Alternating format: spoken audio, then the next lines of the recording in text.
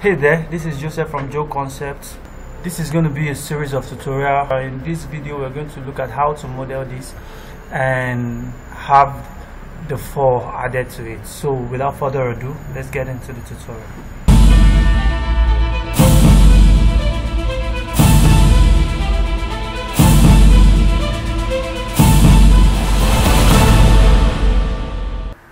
Alright, in this first part we're going to start by modeling the creature or the objects per se. So for us to do that, you bring in your cube, and what you want to do is to have a very small geometry as possible. So I don't want to subdivide this. I'm just going to edit this, make it editable by hitting this icon. Then I'm going to select each of these components. So I'm going to hit Ctrl A for this. Then I will be in my polygon mode. Then right click. As soon as I right click, I'm going to see matrix extrude, and the shortcut is MX. So if I click on this matrix extrude, so all I do is just click and drag, and I have that. So if I undo this and go out, just move out of this and do that extrusion, you can see what we have. So that is how you do that. But then there is a way to reduce this movement, and if you look at that, changing it, you have this value here. So this is what you're going to use to increase this. So if I come here and start changing this value, I have this. Then you can also change your steps by increasing this until you have nothing. You can change the movement. You are only moving along this Z. You can also move along Y and X and all that, so you can play with that. So I think the Z is okay. The only thing I want to do is just change the rotation. Then you can just play around with this rotation and change this to suit whatever you are looking for. So you can actually use this to create a piggy bank, the tail of a pig, and if you know what I mean. So this is actually fun to work with, and till you are okay with whatever you are looking for.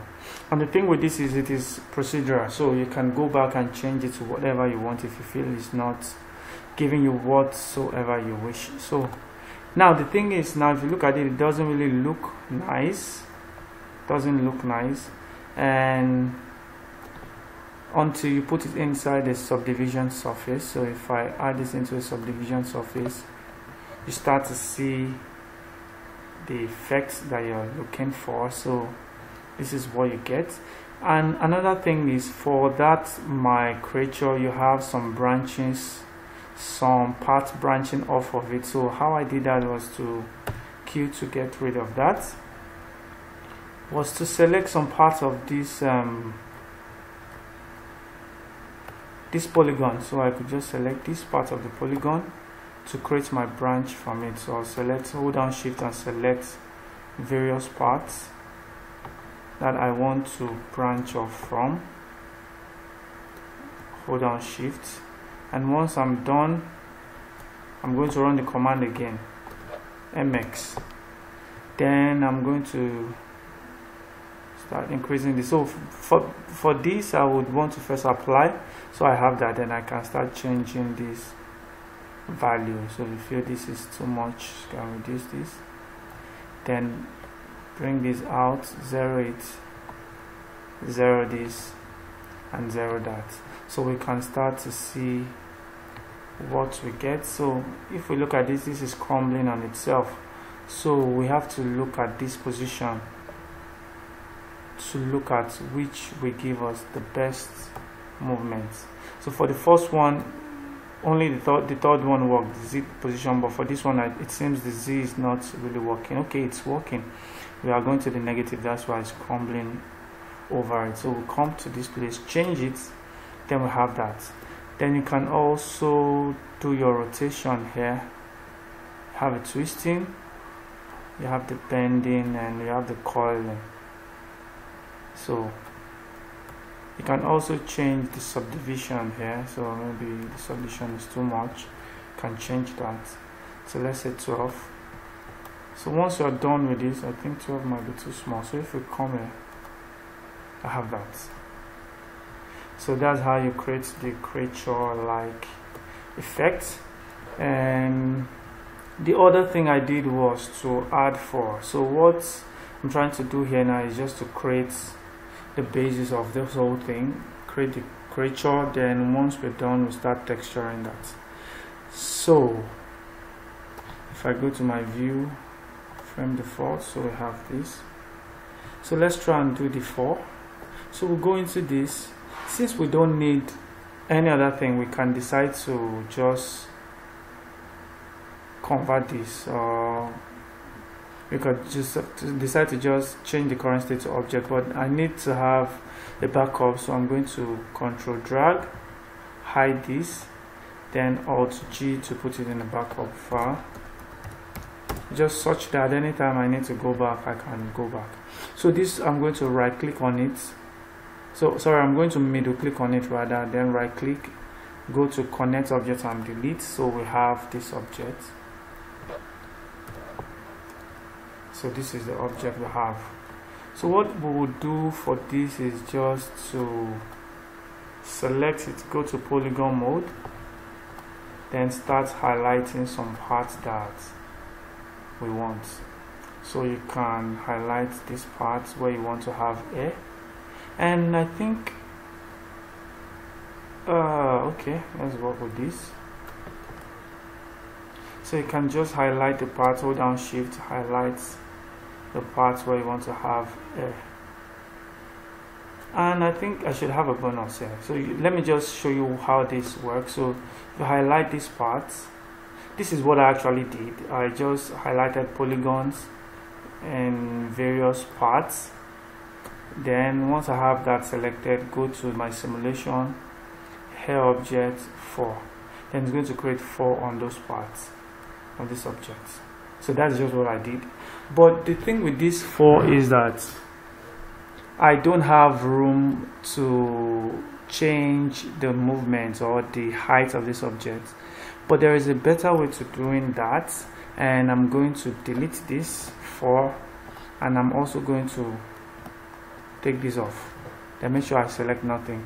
And that can be done here by selecting this object. You go to selection, you have your set vertex width. So it's asking me what do I want. I want to set it to 0. As soon as I click OK, everything is going to be red. That means nothing is selected. So for me to start selecting some parts and adding where I want that vertex to be, so what I'm going to do is double click on this vertex. As soon as I double click, it's going to give me my paint brush tool. Then I can use my lower bracket or left bracket and right bracket to increase this size, or you could just come to the radius and reduce that. So what I want to do is I want to paint over where I want. So this is a better way of changing this, and the thing I'm going to show you very soon how this is better than selecting polygons. So if I'm selecting some parts of this object here, and so let's say for this time I'm going to reduce the hardness and the opacity to, let's say, 50, and select some parts here. You can notice that the coloring here is different from this one, and it will also have an impact on our air, on our 4 by the time we start adding that. So I'm going to have some selections here,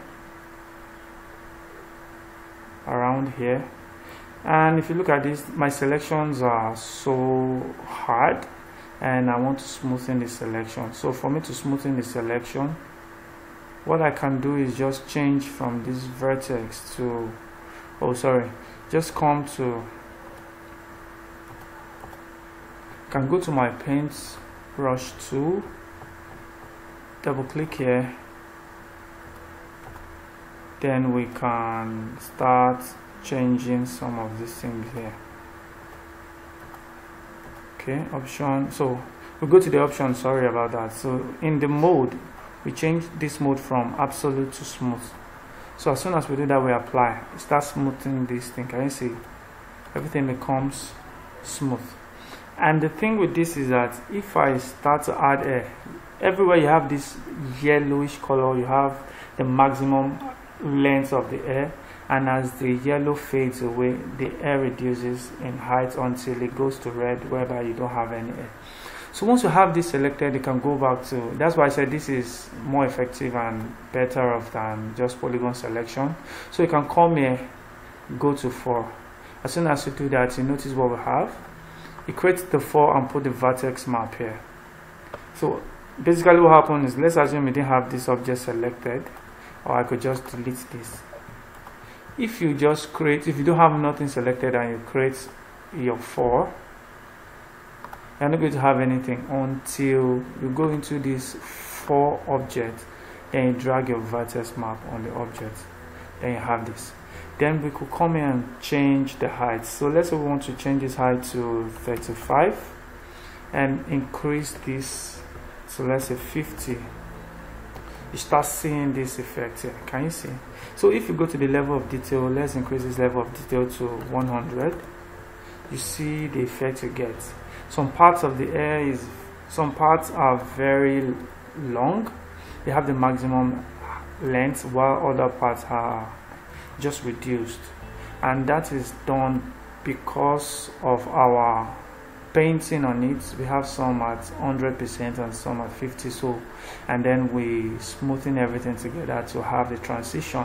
So that's how we had that. So I feel this air is not much, is not enough, because this is the highest level of detail and we are already having this. So let's change this to 200,000, and I think we could still go for that. So let's say